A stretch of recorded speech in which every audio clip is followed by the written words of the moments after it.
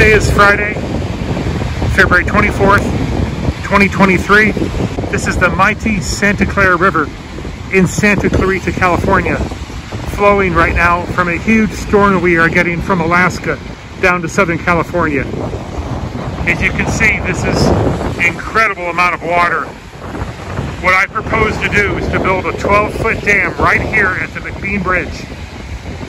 And that dam would backflow the water all the way back to the baseball diamonds and back to Frontier Toyota. And it would create a 90-acre, 12-foot high lake, river lake. And this lake would hold 1,000 acre-feet of water that we could use all year long for our city. Fresh, clean water that we could hold back. The rest of the water would flow over the dam and flow downstream as it does. But right now, all this water is flowing through our city and dumping into the Pacific Ocean. With this amount of water flowing down our river, the Santa Clara River, we could capture and store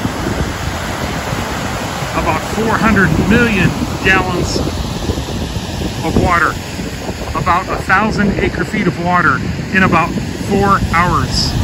Storm here in Santa Clarita, California.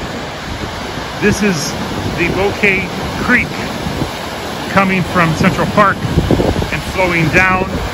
As you can see, huge amounts of water flowing underneath the Bouquet Canyon Bridge, eventually ending up into the Santa Clara River, and then eventually dumping into the Pacific Ocean.